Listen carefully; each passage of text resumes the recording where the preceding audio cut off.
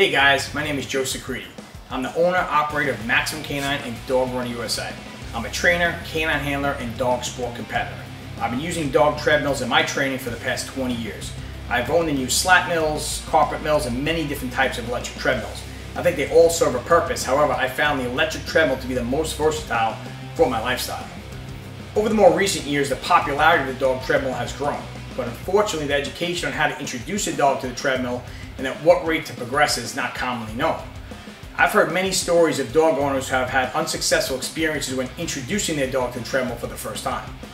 This video is a breakdown how I go about introducing the dog to the electric treadmill. The key points to follow on this video are: 1. Have a strong, trusting relationship with your dog.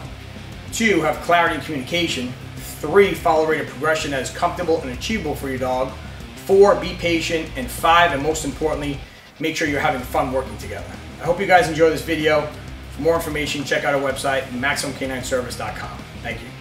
In this video, we are introducing Karina the Rottweiler to the Dog Runner Revolution Pro electric treadmill. However, this process can be modified to introduce any dog to any type of treadmill. When we introduce any new objective, we like to treat it like a game or a puzzle that you and your dog can play together. The treadmill is just like another game, and with any game, there is an objective in mind: social interaction, obedience, and teamwork. Guidance and keeping the dog interested in the game is imperative to create the proper learning environment. This environment will keep the dog predicting the next opportunity to play the game.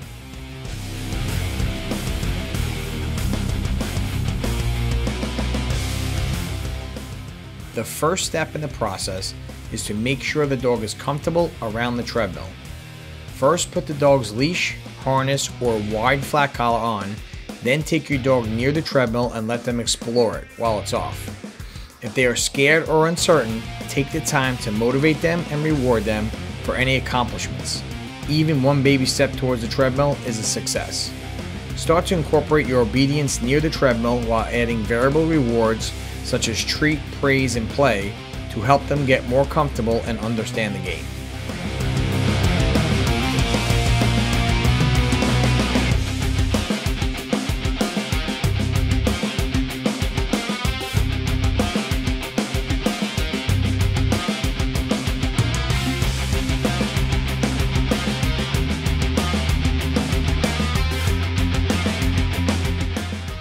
The second step is to teach the dog to enter and exit the treadmill. Once they seem comfortable, teach them to enter the back of the treadmill, then mark the behavior with a signal, and then reward them. You will then release them through the front exit door and mark and reward this behavior. Repeat this a few times until you see the dog proactively and excitedly participating in the game.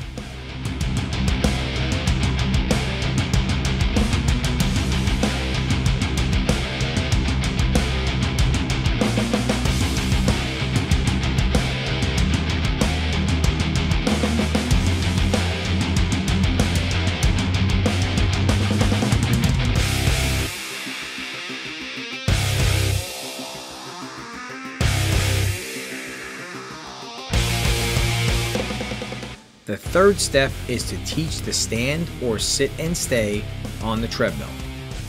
You must repeat the process of directing the dog to enter the back of the treadmill, but now have them stand or sit and stay on the middle of the treadmill for a duration of time. Mark and reward this behavior, then release the dog through the front exit door and have a play session. This process should be repeated a few times with the expectation of longer stays. An example of what this looks like is a stand and stay for 3 seconds, mark it, then reward, then stay for 6 seconds, mark, then reward. You can then release through the front exit door and then have a big play session.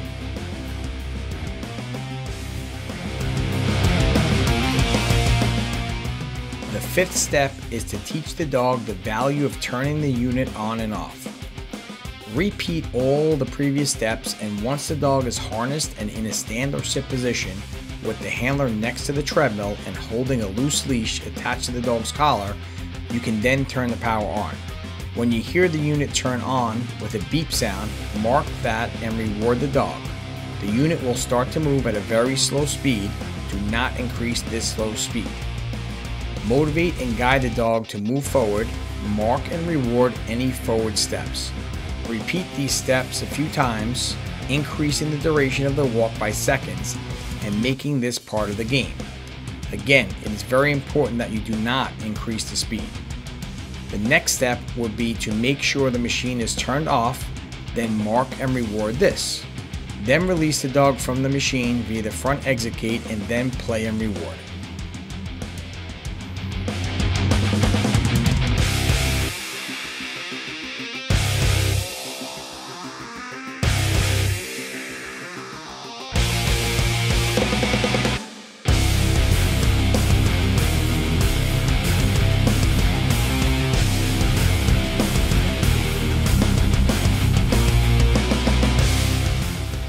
The sixth step is building the dog's confidence and motivation while the handler changes their guidance position from side to front of the machine.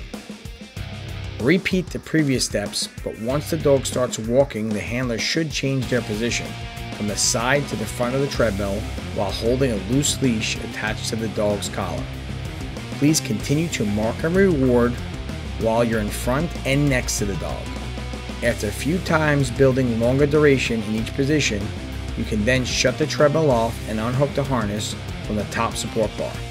Mark and reward. Free the dog via the front exit gate and play and reward. Continue to repeat the process and make sure you and your dog are having fun.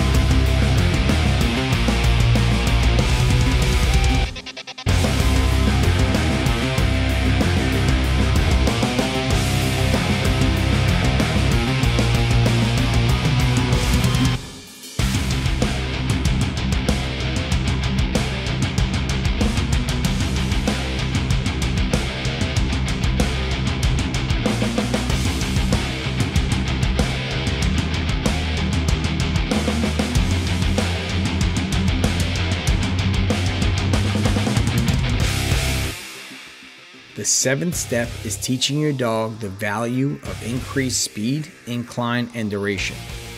It is extremely important to follow the previous methods of progression to introduce any new changes. Remember, the first impression is everything. Don't just expect your dog to understand the training. You need to be clear and guide them. When adding an incline, increasing the speed or duration of the workout, do not ever rush the process. Make sure you are marking and rewarding the progression and then stopping the machine on a good note to boost you and your dog's confidence. Every training session should end with you releasing your dog and having fun. This method will keep the game interesting and fun.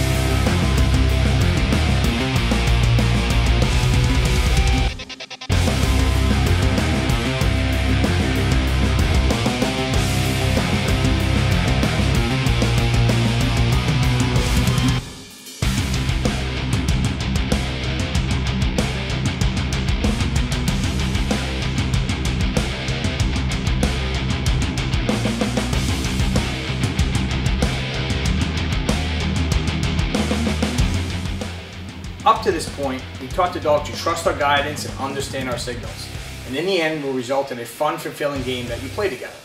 Remember, always have fun, read your dog, take rests, and monitor your dog for safety.